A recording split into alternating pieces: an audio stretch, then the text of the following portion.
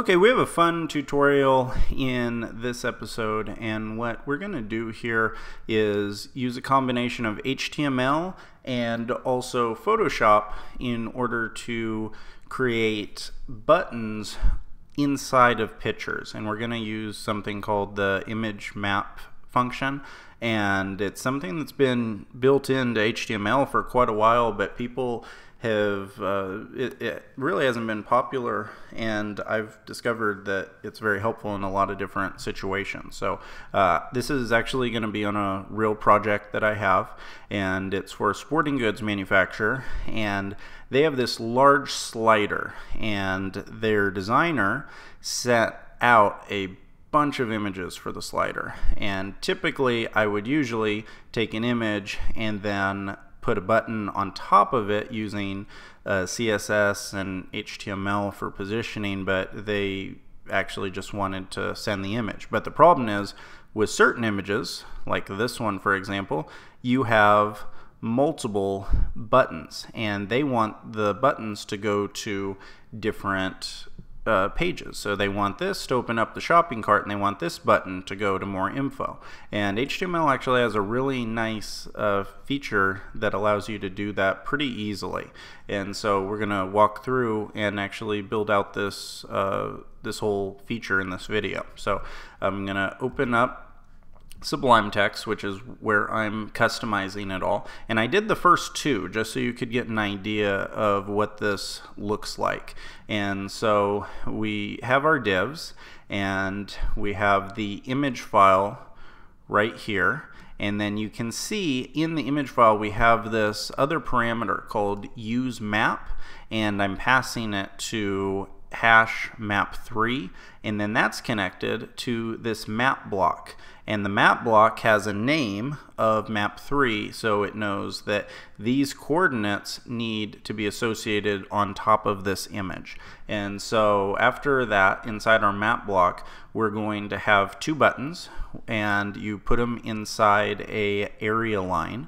So you have area, you have a shape, which is rect. We also can do circle, and it gives you some neat things you can do if you need a circular button, but these are all rectangular. And then coordinates. And so the way the coordinates work is the first coordinate, or the first two coordinates, are the XY axis for the left top corner. And then the next two are the XY coordinates for the bottom right corner. So it'll give you the full rectangle. And then you pass in whatever URL you want for that item.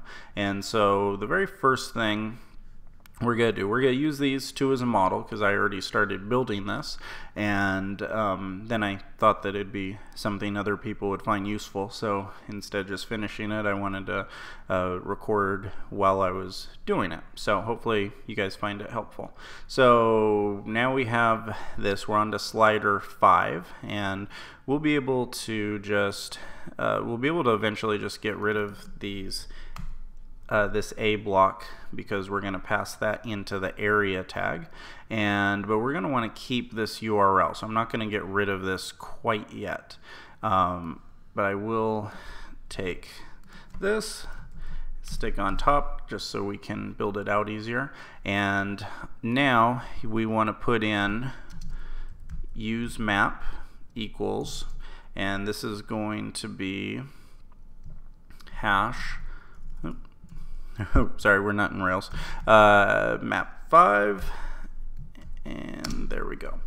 Okay, so we have our map 5, and I'm just going to copy this map. Okay, so we have our map block here, and that all looks good. Now we're actually going to go into Photoshop, because Photoshop is by far the best for this kind of thing. So we're going to have our coordinates, and it's for the slider 5 image. So let me open up Photoshop, and slider 3 is good. Here's slider 5. So this is a good one to look at because we have two buttons, and we have an Order Now button and a More Info button. So and we already know what this link is, so we'll have to go to the site to get this More Info one. Let's see. Okay, the best thing to do, or the only thing to do, is to go up to Window, and then go down all the way to info. Okay, and it's going to pop up this info box. Now, as you start moving your cursor, you may notice that these items are all changing, and I can't actually point at them because then it goes off the screen. So as you move, these items all change dynamically. One very important thing, and when I first learned to do this, it screwed me up because by default, Photoshop has this on inches. And so if you go and try to grab these items, HTML is going to get a little bit confused because it's going to look like you're trying to put something on 12 pixels, because that's all it really thinks in is pixels, not inches. So make sure you change that to pixels. And so for this first button, the top left is 868.353, and so if we switch back to the code, we have 868.353, which is pretty much the same one that we already have here. So it looks like this button's actually going to be in the exact same spot as the one above it. So we don't even have to do anything except change the URL. And so in order to change that URL, I'm going, oh sorry, we actually already have that one, so it's nice and easy. So just gonna cut this. So the Buy Now button is going to be there. So we can get rid of that, keep our good indentation. Okay, now on to the next one. We'll see where this position's at. This is the More Info button. Okay, so for more info, look, and let me actually pull this up a little bit closer so that you can see it all on one screen. Okay, so top left hand corner is 902.592.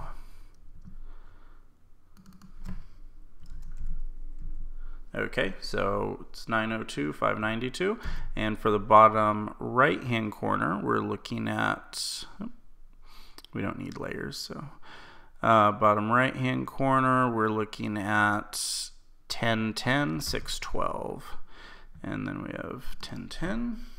Okay, so that just means on both of these the y-axis actually remain the same, so that's all good. So we're now done with, oh sorry, we're not quite done. We need to change this URL so this fits. The client would not be happy about that if it went to the wrong page. Okay, this is supposed to go, this product is the Pro XXL, so we need to go to the Pro XXL page. So go to Hitting Systems, and there we go. Okay, so we're just going to want to grab this image, and I'm using the absolute path instead of the relative path, just because the e-commerce platform they're using is Volusion, and their paths are a little bit tricky. If you see right here, you have a whole different one to grab assets, and so I like, if you use Volusion, you'll probably feel the same way. So that's why I grabbed the full absolute URL. Okay, so now we're on to the next one. We're on to slider 6, and we'll see if that one has multiple buttons. So we can close out 5, slider 6, yes it does. And so the first button, we'll see if that's in the same spot or not. So for the first button, we're looking at that being 868.355, and yes, so that's in the same area. So that means that when we come down here and add our map, that we're going to be able to keep the first one. We're just going to have to change the URL. So grab this URL and paste it in. Okay, and oh, one very important thing, this would not work. You need to make sure you're putting in use map, and this one is going to be map 6, I believe. Yes.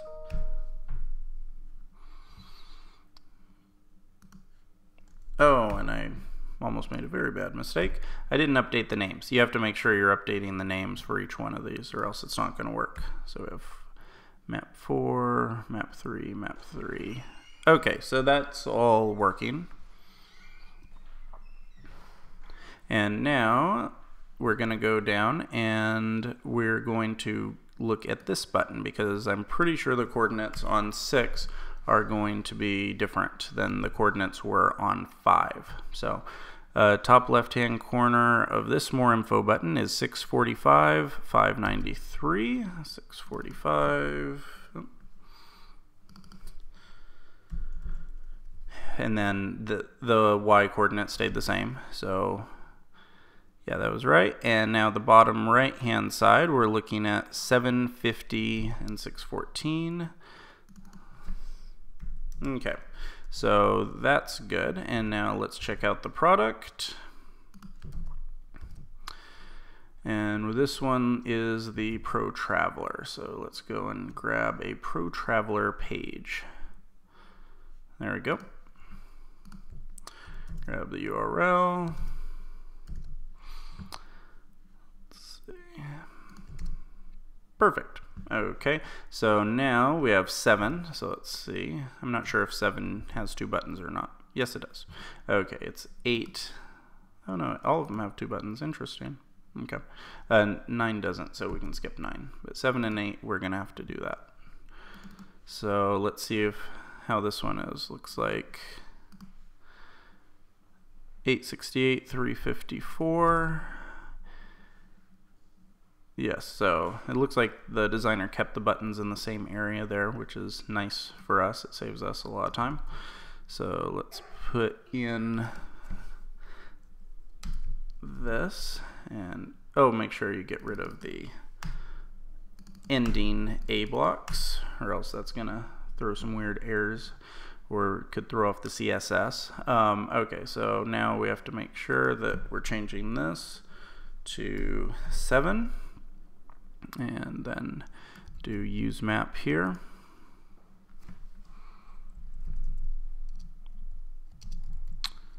Okay, there we go. And change that to 7. Okay, that looks good. And I'll grab this URL, cut that, and we know that this is going to be the right fit for this one. Okay. And some of these URLs are the same because they're using the same product. So if you're seeing duplicates, like you may notice, this is actually a duplicate of that other one, and it's because it's essentially the same item. So we got that, the maps. Okay, now let's go into that More Info button side. Top left hand side, we're looking at 614. That one's a little bit closer. And then we're at 592 or 593. Some of these are kind of guesstimates, so it's important to kind of have an idea of that. Bottom right hand side, 724. Okay, so 724, and then we just need to, and this product's gonna be the same, so the URL's gonna be the same, so that's nice and easy. Okay, so now we have 8, and let's first grab our use map here.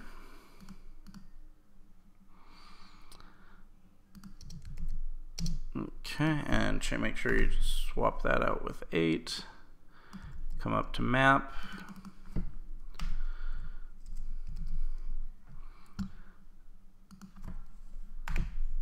Okay, so we have map 8. Okay, so we're all good there. And now we're going to come and take a look and see what 8 is. See if it's in the same position for us. Okay, 866, 357. So everything's good here. This is all going to stay the same. We're just going to have to grab the URL. And this one is different. So we'll cut that out. Paste it in. Want to get rid of the right thing. Okay, perfect. And last but not least, we just need this bottom one. Okay, so we have 784, 590. And then on the right hand side, we're looking at 894.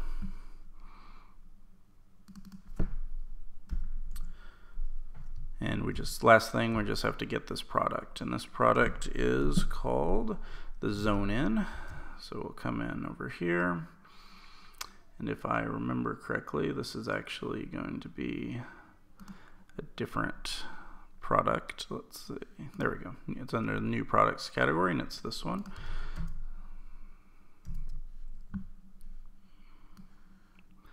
Grab this URL, paste it in. Okay, perfect, and we're done. So now all that we have to do is copy this code and upload it into the live site. So I'm going to log into Volusion, and so this is kind of a three-part tutorial almost. We are using we're using Volusion, we're using Photoshop, and we're using pure HTML. So you'll be able to learn quite a bit about all three of those things if you're building a HTML driven type e-commerce site. So if you've never used Volusion, you just come up there and then hit edit. They kind of have something that's kind of like a WYSIWYG type editor, and it's actually kind of frustrating to use. I prefer regular HTML, but it's what the client had, so that's what we use. Okay, so it starts at slideshow, so I'm going to take everything here and I'm going to delete up to this div right here. Make sure that's all lined up. Yes. So delete and then hit paste, and this should have all of our new values. So hit save, and I'm gonna bring it up.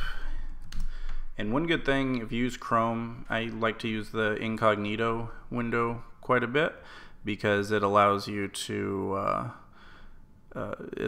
actually do some pretty neat things, and allows you to clear out the cache and do that kind of thing. Okay, so here we go. So if you notice, that button works.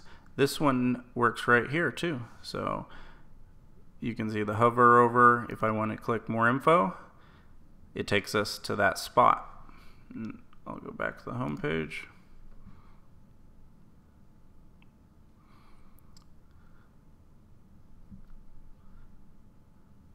This one always worked because this one was just the image, and I'm going to test one of the other ones. This one was one of the original ones, so I'll wait till slide 5 and we'll make sure that that's working. So this one's still working. Perfect. So, and you can notice, you see that it's not until I hover over these buttons that they actually start to look like buttons. So these all look like they're working perfect.